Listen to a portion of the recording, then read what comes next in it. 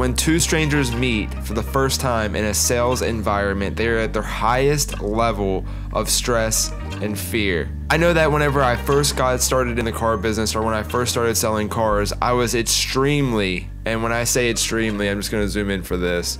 I was extremely insecure. I was extremely insecure, and I was really young, and I was working with people that were very educated, and that made me even more insecure. So even the thought of walking outside gave me anxiety, and it was something that took years and years for me to overcome. I think that's a normal thing. I think that whether you are 18 years old or you're 88 years old, anxiety of meeting someone new is something that takes practice. It's something that takes time. It's something that takes a lot of repetition in order for you to feel comfortable with. But as I worked and as I continued to go out and talk to new customers and meet new people, those fears and things started to fall down. So today, for today's car sales tips of the day, whatever you want to call this is video 2. We're going to talk a little bit about fears that we have, or fears that customers have about us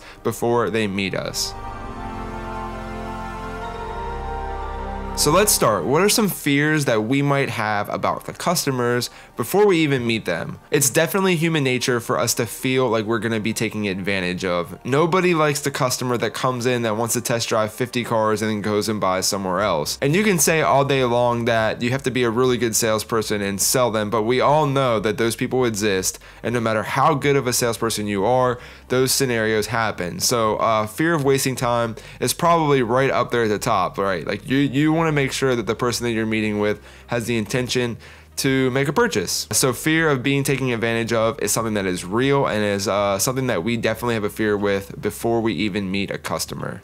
I think too, we also have a fear that we are gonna sell them the wrong car, or we're gonna sell them the wrong product, right? Like if we put ourselves into a scenario to where we might not know the vehicle 110%, it might throw up a little bit of anxiety or a little bit of fear that we might sell them the car that isn't right for them. And ultimately, that's not what we want to do. I think we genuinely are in the business of satisfying people and making sure that we're going to give them exactly what they want. Another thing that we might fear is we might fear embarrassment, right? Like we might get put into a situation with someone, or say something that might embarrass us, and that could be fearful as well. So I would put embarrassment probably on this list as well. Being a car salesperson, we've heard it all, probably. You've probably heard it all. And if you've just started in the business, you're probably starting to hear some of the things that we know are just lies. And customers lie, and just as much as they think that we might lie to them, they lie to us. So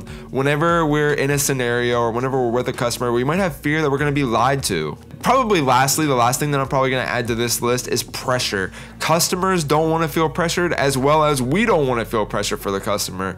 Whenever we get into scenarios where customers start pressuring us, it's just uncomfortable for us on our end, and then it's also uncomfortable for them on their end if we're applying what we consider too much pressure. So those are some things today that I just wanted you to think about as far as what causes fear and stress out of us that could also maybe cause fear and stress out of them.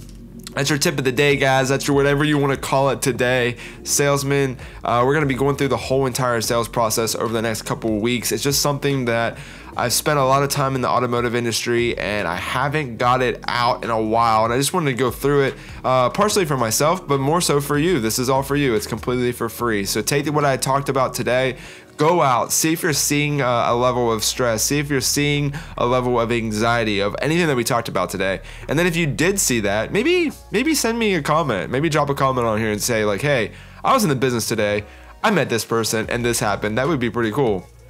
You guys have a great day. I will see you guys tomorrow. Tomorrow we're actually going to be starting the steps of the sale. So yeah, let's do it.